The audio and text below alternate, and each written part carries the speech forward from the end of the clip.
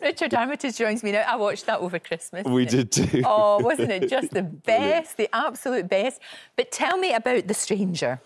Yes, it's a new series for one. Netflix, written by Harlan Coben, Danny Brocklehurst. 8 episodes. I play a character called Adam Price, who is a father and a husband in an affluent family. And he takes his kids to the football one day, and a stranger comes up to him in a bar and says, "Your wife faked her own pregnancy and you should look into her computer to find out the truth," which he does and then really regrets it. Sure. Secret. It draws you in. It really does, because you really want to know what's... Like him. Yes. You know, he wants to find out what on earth is going on in my life. I thought everything was OK.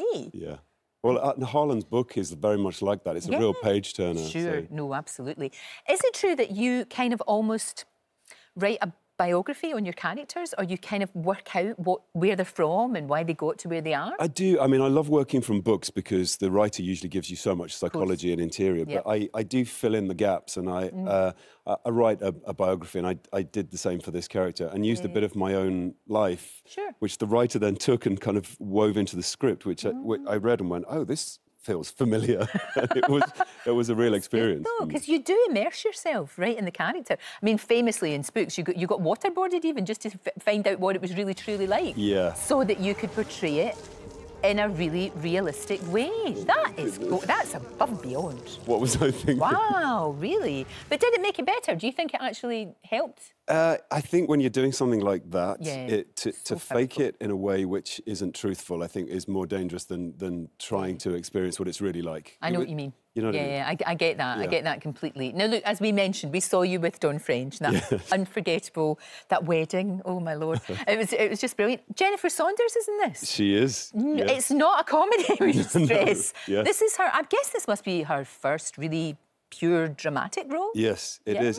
But she still brings a little bit of that comedy sparkle to the role. She's brilliant. She's absolutely brilliant, and it is a straight role for her. Yeah, that's interesting. And I wasn't sure.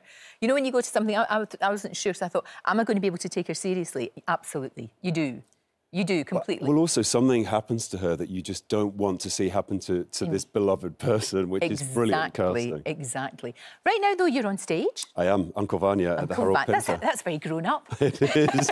very intellectual. Absolutely. Toby Jones is playing Uncle Vanya. Oh, wow. And yes, we're in our early stages, but it's lovely. It's really nice to be on stage every night. Do you not think there was something like this? Because I think a lot of people go, oh, that's maybe a little bit too heavy for me, or that's maybe not relevant in these days. Could not be more relevant, this play. Yes. So many of the issues that we're all concerned about, like the environment and all of these things. Yes. Are dealt with in this play. Well, my character is an environmentalist. Is an eco-warrior, right? Yes, he is. The play was written 120 years ago, and some of the words that are being spoken, you think this could have been written yesterday. And it's Conor McPherson's adaptation, which is very kind of relatable. So, and very funny, actually, surprisingly funny.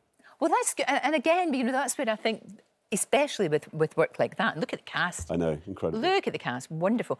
That is when, if people go along, they shouldn't... I always get a bit worried that people feel intimidated about going to the theatre to see things like this, or going to see Shakespeare, or going to the ballet, or going to the opera, because it's for us. Yes. You know, this is about now, really. Exactly. They don't make, you know, we don't make these productions for just a few people to toddle along. Yes. You want everybody to go and see it. We want people that have never been to the theatre before to come in and just have a really good night with us. Exactly, of course. You've done so many things in your career, you know, from telly to massive movies. I mean, you were very cute in The Hobbit, and that was a huge... I know you were tiny thing. What were you? You were a wee dwarf. I was 4'2". You were 4'2", which is a bit of a stretch because you're a tall lad. It's true. It's the first thing people say is you're very tall for a dwarf. Why would anybody cast you as a wee fella? Exactly. You're really tall. And Aidan Turner was in it as well. He was a little... He's similar height to me, but yeah, he was. But they made him a wee tiny. It's amazing what you can do. It's amazing what you can do. But it's one of these things which is great because we can watch this and binge on The Stranger, can't we? You can. And in a way, it's like staying up all night with the book that you can't put down. You can watch the show from start to end, all on Thursday night if you want to. Right, so it's coming out tomorrow. Tomorrow night. We can watch it tomorrow. I was just very lucky to get a sneaky preview. Oh, good. Which is wonderful. But we can watch it there. And it's really, it's like the book. It's a page-turner. You just want to see what happens. Thank you. Thank you for coming in. Nice to see you again. Great to see you. Absolutely. Come back and see us real soon.